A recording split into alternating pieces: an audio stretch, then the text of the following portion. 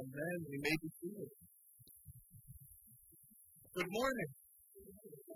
Welcome here to worship on a beautiful Palm Sunday. I'm Pastor Jacob Hanson, and whether you are joining us online or in person, welcome to what is now Holy Week. We begin, as we always do, with a time of prayer. There are always things for us to lift up in prayer. We've been in prayer over our world, our nation, and our denomination for some time. That continues this week. We also will hold a few different families who lost loved ones in car accidents this last week. The Flover family and the Dodd family both lost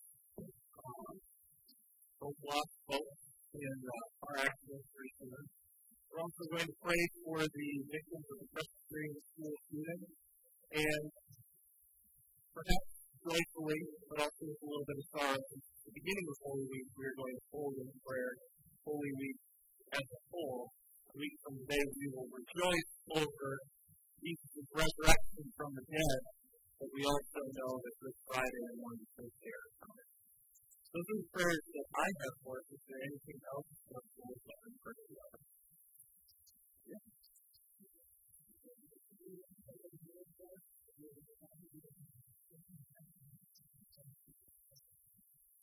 Right. The helicopter friends.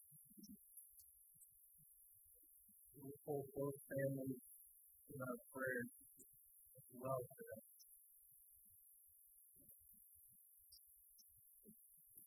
Beloved, let's pray. Heavenly Father, we come before you on this Palm Sunday. And Lord, we are reminded today that the King has come. But you enter Jerusalem triumphantly. Lord, we pray for your mercy and your grace upon us today as we enter Holy Week. You'd be watching over us. And Lord, we lay at your feet all of these concerns and despairs, knowing that you are bigger and greater than all of them, and that you have set all things right in the end to your Son's life, death, and resurrection. We pray, Father, for our world, our nation, and our denomination, and all the divisions contained therein. And we pray, Father, for unification under your Son, under his cross, under his blood. Watch over us, Father. We also pray, Father, for the Clover family and the Stott family. Lord, we pray that as they mourn the passing of their loved ones, that you would have your hand upon them, giving them your mercy and grace and peace and holiness. We pray the same for those who lost loved ones, especially the children in the Presbyterian school. Pray, Father, for your grace and your mercy to watch over those folks there. We pray the same for those who lost their young sons and daughters in the military helicopter crash. Father, we thank you that this life is not all there is. Lord, there is much evil in this world, but we also remember, Lord, on this Holy Week, that you came to vanquish it. Thank you, Father, that in the end you win and you set all things right. Thank you, Lord, for the grace, the mercy, and the peace, and the hope we have through your Son, in whose name we pray today. Amen. Would you join me in our congregational reading? This is appropriately Passion or Palm Sunday. Let us pray this together. Almighty God, you sent your Son, our Savior, Jesus Christ, to suffer death on the cross. Grant that we may share in his obedience to your will and in the glorious victory of his resurrection. Through Jesus Christ our Lord, who lives and reigns with you and the Holy Spirit, one God, now and forever. Amen. And let us continue as well with the Apostles' Creed, the beliefs that we hold as Christians. I believe in God the Father Almighty, maker of heaven and earth, and in Jesus Christ, his only Son, our Lord, who was conceived by the Holy Spirit, born of the Virgin Mary, suffered under Pontius Pilate, was crucified, dead, and buried. He descended into hell. The third day he rose from the dead. He ascended into heaven and sitteth at the right hand of God the Father Almighty. From thence he shall come to judge the quick and the dead. I believe in the Holy Spirit, the Holy Catholic Church, the communion of saints, the forgiveness of sins, the resurrection of the body, and the life everlasting. Amen. Amen. I'd like to invite up our kids for our children's message today. Well, we got a few. I know a lot of our families are out traveling around. We'll see them next week, but I know I got a few of you. Today is Palm Sunday. Now, I need somebody who's willing to be a king. Are you going to be a king? Okay. Let's see here. Let's put the things to king teeth. Where we get a crown? Yeah, that's it, right? Let's see here. Oh, king needs a little guard. Alright, come here. You can guard your twin sister. There you go. There you go. Hold that. Perfect. You know what else the king needs? You need a mode of transportation, but not a car or an airplane or a limo. We need a horse. And somebody be willing to be the horse. Yeah, everyone wants to be the horse. Yeah, Pastor Grant to be the horse. Pretending for horse here. That'll work. It's as close as I can get, okay? You have to need a royal robe. This will fit perfect. Put her in. There you go. Alright? There's problems when you're the young king, huh? There we go. Put your arms in there. There we go. There we go. I think you got that backwards. Now we'll roll with it. That's fine. Let's see here. Okay. Now I need you to go to the third stage here. Alright. You're going to do the quiz? Well, first we need to get the king established. So, king, look out to one of your royal subjects. Bodyguard, we need you over here. I'm not going to. No. No. You know the kingly ways? Right? Yeah, there we go. And everybody out there has palm branches that they have brought for you.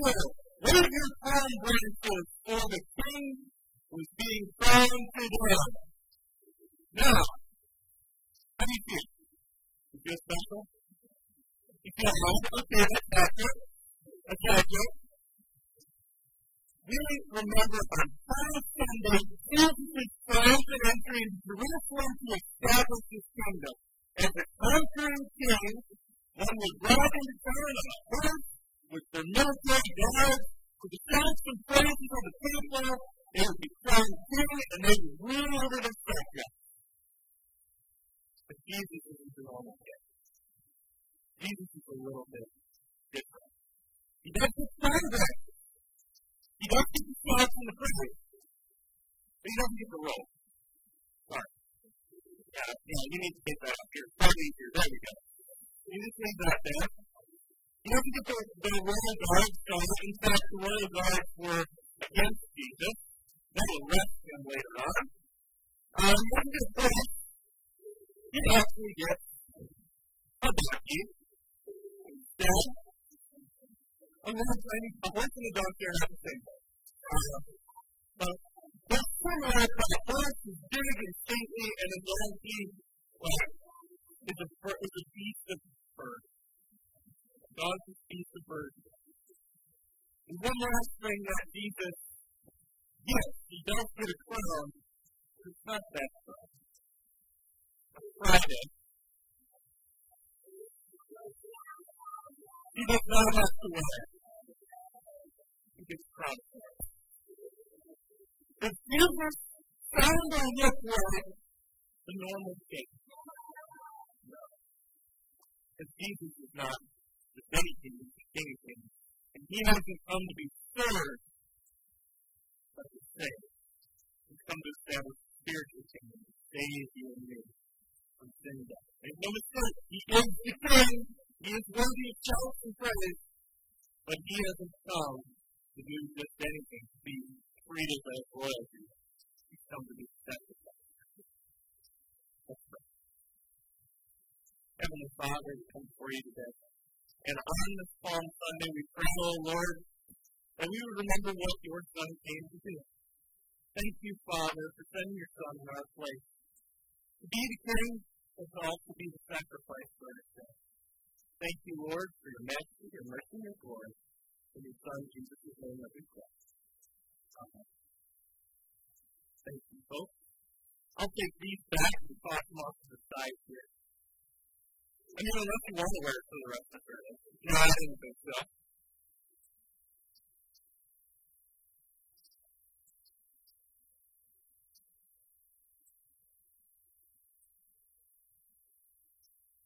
Our reading for today comes from the Gospel of Mark, the end of chapter 10 and beginning of chapter 11, and it's all around Jesus' triumphant entry. Beginning just before it, then they, Jesus and his disciples, came to Jericho, a city near Jerusalem. And as Jesus and his disciples, together with a large crowd, were leaving the city, a blind man, Bartimaeus, which means son of Timaeus, was sitting by the roadside begging. And when he heard that it was Jesus of Nazareth, he began to shout, "Jesus, son of David, have mercy on me." Then he rebuked him and told him to be quiet. But he shouted out the more, "Son of David, have mercy on me." Jesus stopped and said, "Call him." So he called to the blind man, "Get up, on your feet, he is calling you." And throwing his cloak aside, he jumped to his feet and came to Jesus. "What do you want me to do for you?" Jesus asked him. And the blind man said, "Rabbi, I want to see." "Go," said Jesus, "your faith has healed you." And immediately he received his sight and followed Jesus along the road. As they approached Jerusalem and came to Bethphage and Bethany at the Mount of Olives, Jesus sent two of his disciples, saying to them, "Go to those who tell you, And just as you enter it, you will find a colt tied there, which no one has ever ridden. Untie it and bring it here. If anyone asks you why are you doing this, say, the Lord needs it, and will send it back here shortly. They went and found the colt outside in the street, tied at a doorway. As they untied it, some people standing there asked, what are you doing untying that colt? They answered as Jesus had told them to, and the people let them go. And when they brought the colt to Jesus and threw their cloaks over it, he sat on it. And many people spread their cloaks on the road, while others spread branches they cut in the field. And those who went ahead and those who followed shouted, Hosanna! Blessed is he who comes in the name of the Lord. Blessed is the coming kingdom of our father David. Hosanna in the highest heaven. Jesus entered Jerusalem and went into the temple court. He looked around at everything, but since it was already late, he went out to Bethany with the 12. Here ends our scripture reading this morning. Would you join me in prayer before we begin the message? Heavenly Father, on this Palm Sunday, we remember who is King. We remember who is in charge, and we remember, O Lord, where we find our hope and our peace. Thank you, Jesus, that you are not like earthly kings, that you didn't come just to serve, or to be served, but to serve. You came to save us from our sins. Watch over us, Father, as we enter Holy Week. All glory and honor and praise to you and your Son, in whose name we pray. Amen. The famous words on Palm Sunday, the ones we all remember as we shake our palm branches, right? Hosanna, blessed is he who comes in the name of the Lord. If you're something like I was as a kid and still am today, on Sunday is special because you actually get something in service. Well, hopefully you get something in service anyway, but you get your palm branch. It's different. It's one of those most well-known and well-remembered days of our Christian calendar. And we celebrate God, we wave the palm branches, we proclaim loudly that Jesus is the King of Kings and that he has come. Jesus, God in human flesh, begins the final week of his quote-unquote normal earthly life, being rightfully called King. It stands out to us not only because of the palm branches, not only because of the triumphant entry, but also because this is one of the few times where Jesus gets the glory he deserves, at least in some small measure. He's actually called King. He's actually, at least in some ways, treated as a citizen. He almost looks the part of a conquering king. He rides into the capital city of his domain, mounted on his steed, his shouts and praises. Why? The people take the palm branches they cut down, they lay them at his feet, they take off their cloaks and their coats and lay them at his feet, just as they would do for a returning warrior or a king taking his throne. Yet amidst all the fanfare and the whistling and the singing and the shouting and the praises, there is the dark reality that Jesus has not come to take an earthly throne, but a spiritual one. We know that in only a few days Jesus will be unjustly arrested, falsely accused, tortured, and mercilessly killed for our sins. And it's all part of his grand and wonderful plan to save us, for on the third day he will triumphantly arrive. Make no mistake, he is not just a king, he is the king. Today, beloved, we begin Holy Week.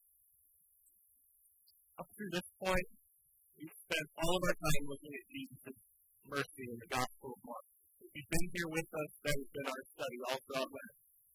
Mercy, as you may remember, is not receiving that which someone has earned. And Jesus' ministry is always filled with all of these characteristics, these godly characteristics. They are always on display. Forgiveness and grace and peace and righteousness and justice and mercy are always on display. And his mercy has been shown countless times thus far in his miracles. He healed the lame and the blind. He cured the leper. He cast out demons. He has freed many individuals on the conditions that they have, and he's done it mercifully. All of the teachings that had mercy embedded within them. All of the parables and the inner teachings he shared with his closest friends, the disciples. They all have mercy at their core. They teach one how to act and conduct themselves, and they reveal what God is doing and what he really cares about. And they set the stage for Jesus to fully reveal himself as Savior and Messiah. Jesus' mercy is always central to his ministry. And nothing will show that more than what will take place in the next week.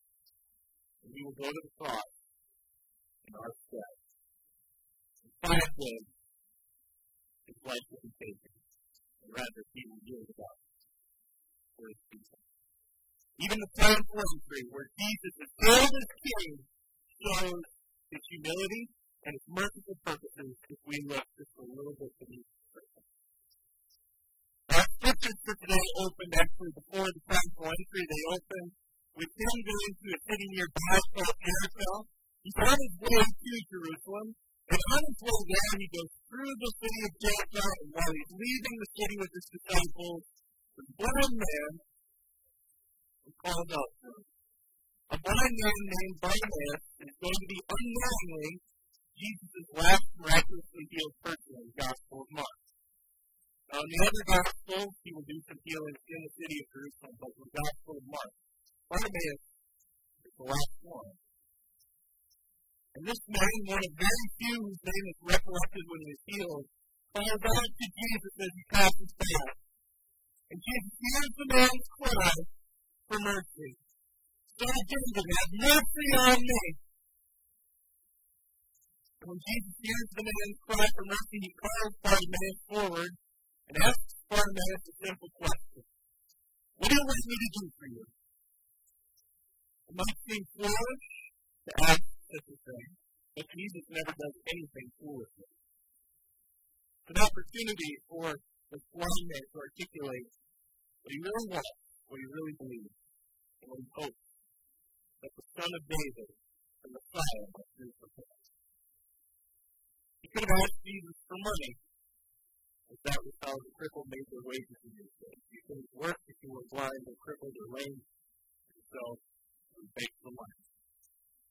He could have asked Jesus for more than that. He could have asked him for luxury to be blessed in a better position, something that a blind man could only have dreamed of in this day.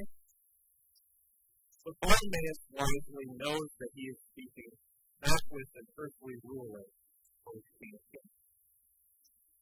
Speaking with Jesus. He knows a little about who Jesus is, and he affirms the faith that he holds in Jesus as Christ. In the Greek, he calls Jesus Rabboni. That would translate not only as rabbi or teacher, but it goes deeper to mean something more akin to master or Lord. He calls him Lord, beloved. And Jesus' response to the blind man bears this out too. As the owner of Christ gives the man his job, your faith has made you well. And Bartimaeus immediately has his sight restored and leaps to his feet in joy. And to Bartimaeus' credit, he does something that most all others healed before him did not do. He follows Jesus to Jerusalem. You can picture this man being one of those holding palm branches and laying his cloak before Jesus. I want to pause a moment before looking at the triumphant entry itself to recognize that Bartimaeus has become as much the Savior. There are many in the Gospels who are healed by Jesus who then do not follow him. You might ask, why not? It's the same today, isn't it? The Lord answers a prayer that someone holds in the darkest of times, and then when the matter is resolved, they forget who they were praying to. Bartimaeus, and I would guess most all of you, are not that way. When Jesus heals him, not only is his physical blindness removed, but his spiritual as well, and he turns to follow his Messiah. For many of you, to connect this to you, there may have been a time where the Lord revealed himself and came to you. You would have prayers answered, and the Lord saved you out of something. He blessed you in some marvelous way, and then it encouraged you to not only call him king and then go on your merry way, follow him as well. Some theologians speculate that the reason why Bartimaeus' name is known while others are not is that because he continued to be an influential figure in the church. He continued to follow Jesus. And most will note that Bartimaeus would be among the crowd calling Jesus king in the next chapter. Whatever happened to the man, we can rest assured that his life was changed when Jesus healed him, not just because he was no longer physically blind, but because he was sick. From Jericho, Jesus will travel now 15 miles to Jerusalem to conclude his earthly ministry.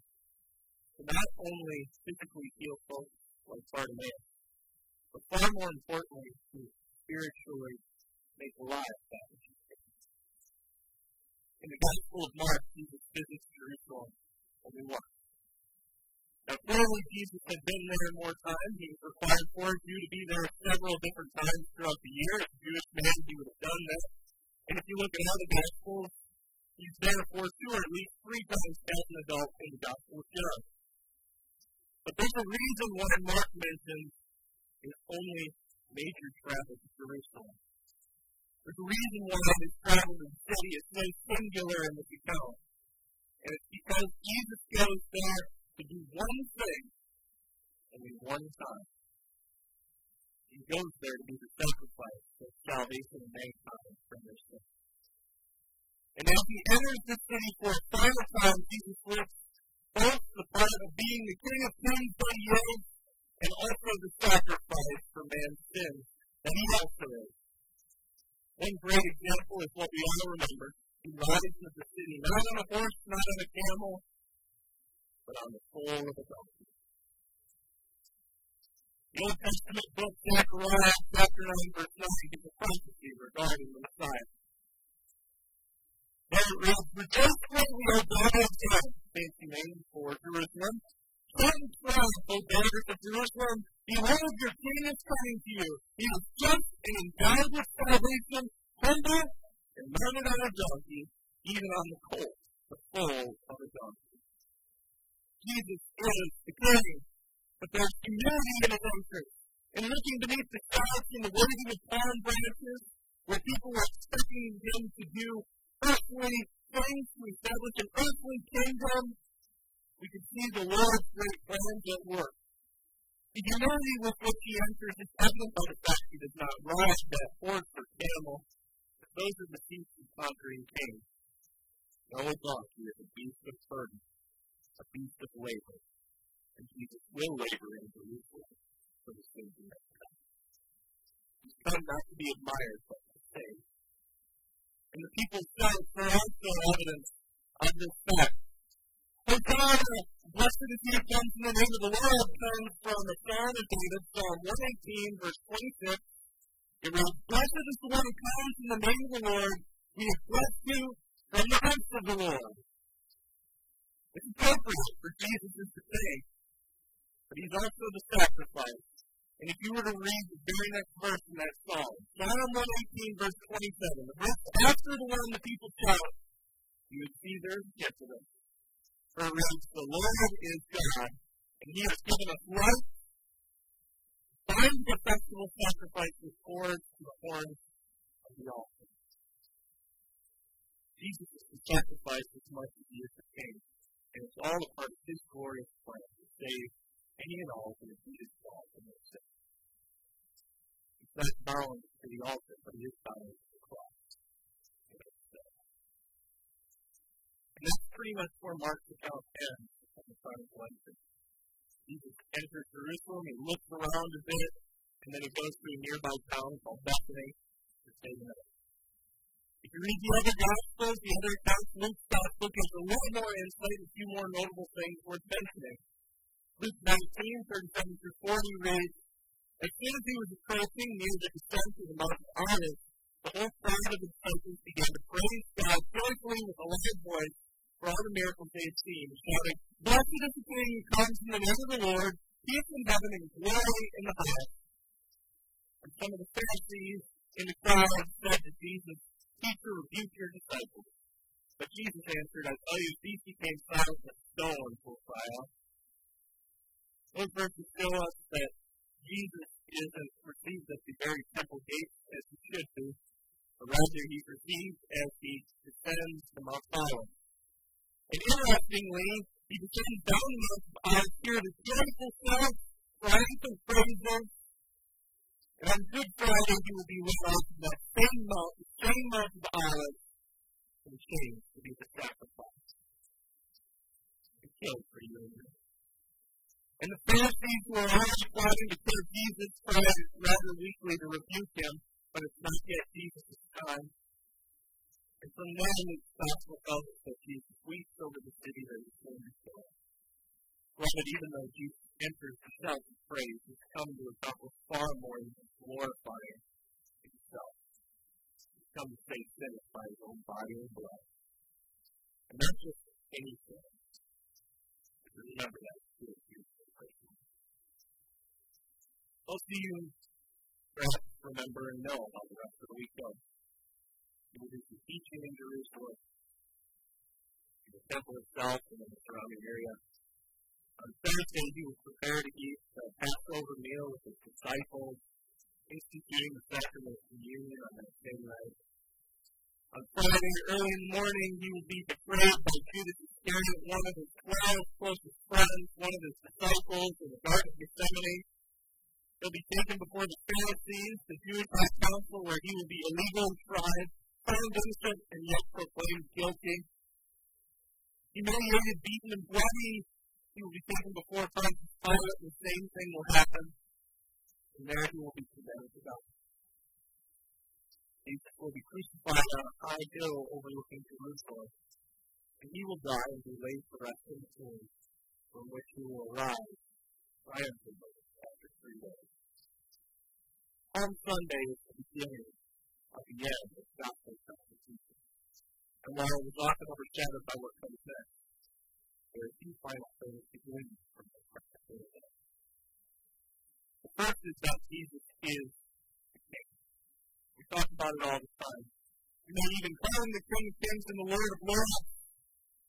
We may say to ourselves, but it is worth shouting from the rooftops as they did back then, that Jesus is the King of Kings.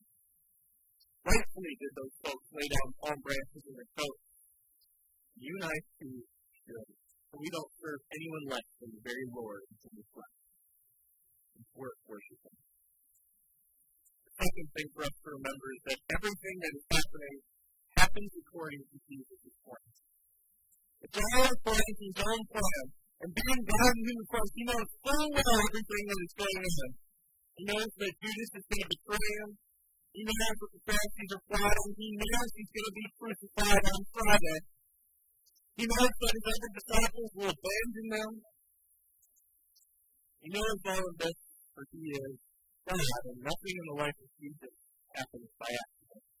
Nothing surprises him in his godly nature. And even as he's being hailed as king entering Jerusalem, he knows that a few days later they're going to call him death. Yet that is what he has come to do, to save the world from the sin. The final thought I would leave you with is a combination of the first 2 that he wrote to you. It's easy for us to forget that Jesus is not just the King of Kings, but he is also our King. He isn't some foreign entity or power. He is your Lord. And so, beloved, worship him as such. He is deserving of that and far more. It's also good to remember that he is in control, not only of the situations in Scripture, not only what happens in Holy Week, but also what goes on in your individual life. He always has his finger on your pulse. He always watches over you. And the same Lord has planned everything out in advance regarding his life, death, and resurrection. Watches over you. And in humility and love, Jesus not only enters Jerusalem as a conquering king, but also as the Savior for all of mankind and for you and me. Praise the Lord. Hosanna in the highest. For great is he who comes in the name of the Lord. Let's pray.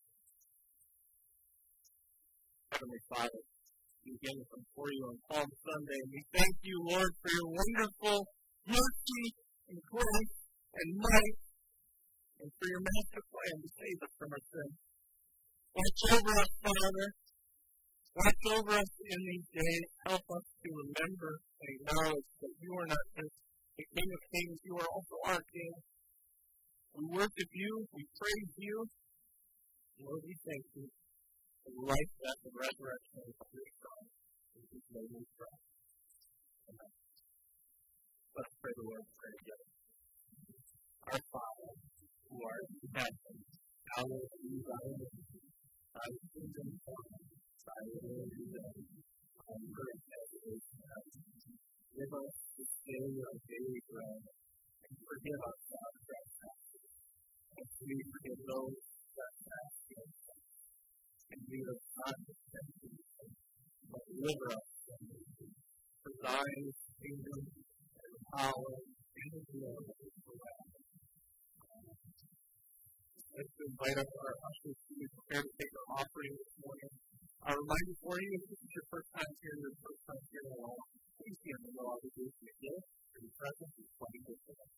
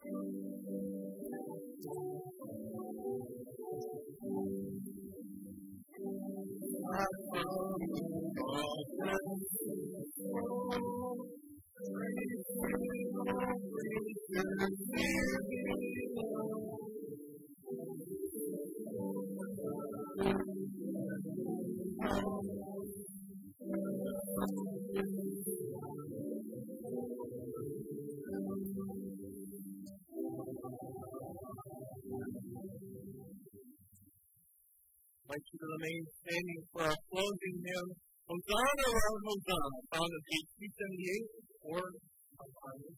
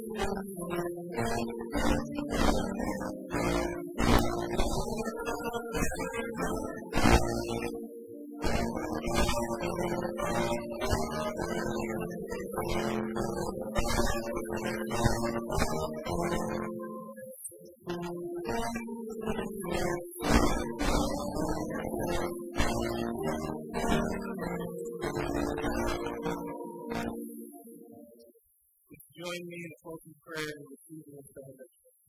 Lord, we again thank you for this wonderful Palm Sunday.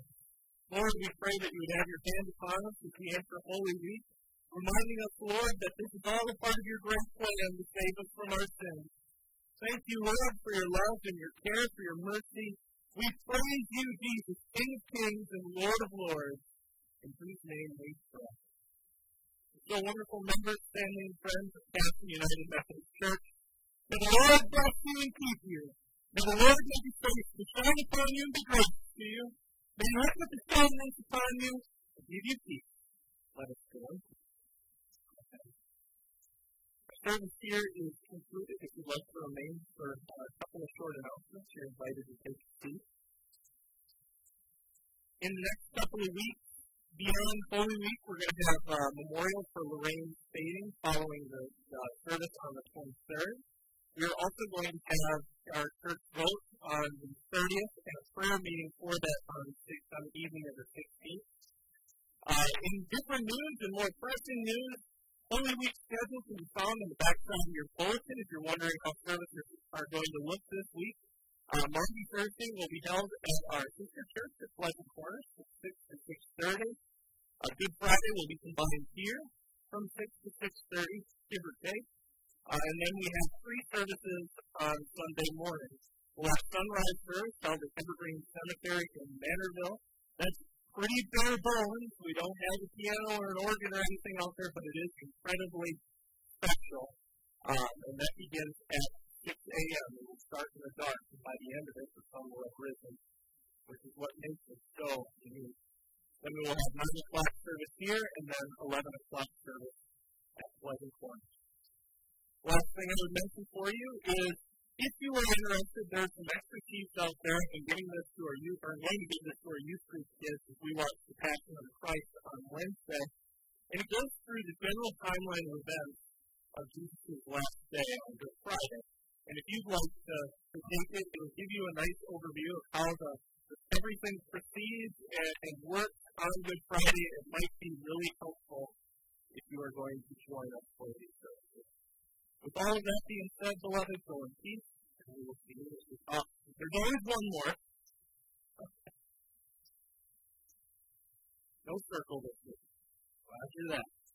Go in peace, beloved, and we will see you later.